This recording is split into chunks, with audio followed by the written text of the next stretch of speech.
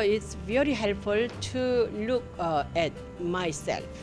Discerning missional leadership is God's calling.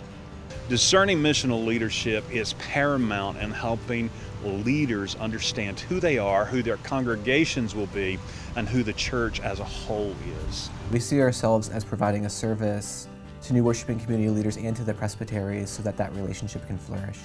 We look first at the person themselves. Are they a spiritually mature person? And then secondly, we look at missional behaviors. Do they have relationships with people outside of the church? And then thirdly, we look at leadership capacities.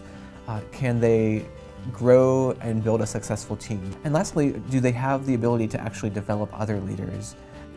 When people engage in this assessment, they learn more than just about themselves as leaders. They learn about other people too, communities, how to go into a community. But they're hanging out with you at dinner, they're going with you trekking through a city, they're watching how you interact with people who are church, people who are not church. This is hugely important for the formation and to give you the foundation you need to stand on those tough days when you're planting a church and it's just you out there by yourself. A seminary education is amazing. I think it is one of the most valuable things that the Presbyterian Church values, right?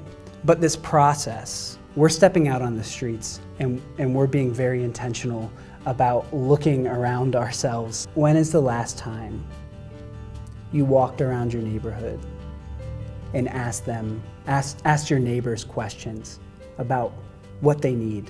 I don't think it could be overstated how important it is to have self-aware leaders in the church. But especially for those who are deciding that, that they believe that God is calling them into this work, that takes a lot of self-awareness, it takes a lot of training, it takes a huge cohort of people who you need to know are doing similar work.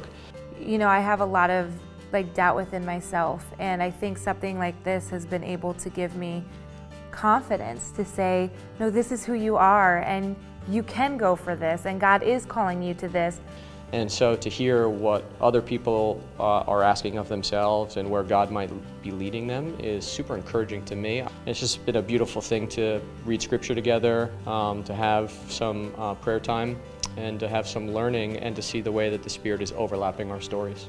And that's only going to benefit the presbytery, and more than that, it's only going to benefit the kingdom of God locally where that person is.